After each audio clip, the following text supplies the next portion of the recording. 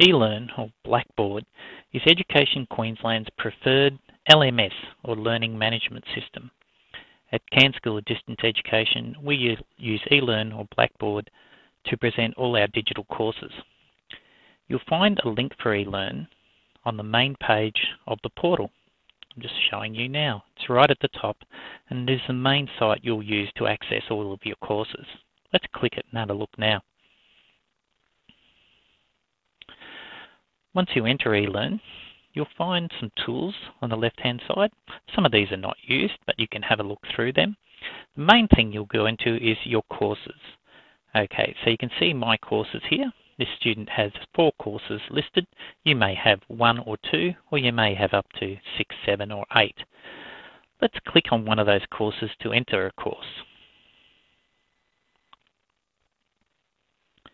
Now, the layout of all courses can be very different because they are made by multiple teachers teaching different content, right down from preschool right up to Year 12 content.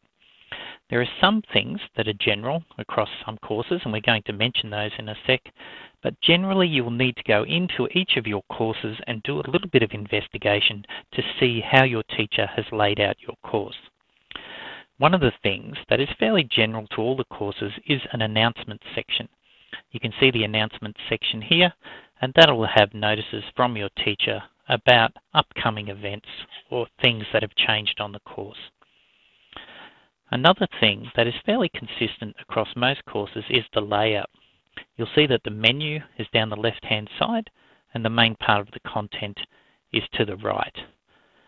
You'll find the menu will be different, colors will be different, and layouts will be different, so I suggest you go through, click some buttons in your course to have a good look through this.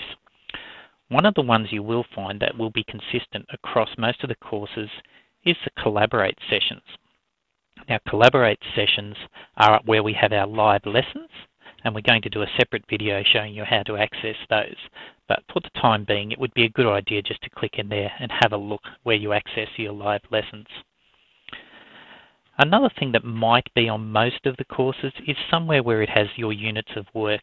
And this is generally where a lot of the work or content for your course is held. If you can find one that says something like units or units of work, have a good look in that because that might have most of the content in it. Another one that is generally on most of the courses are your work rate calendars, and we're going to talk about work rate calendars further down the track as well. But you can go in there, and a good idea is to print those work rate calendars out and put them on your wall so you know when your work is due. Okay, thank you for listening.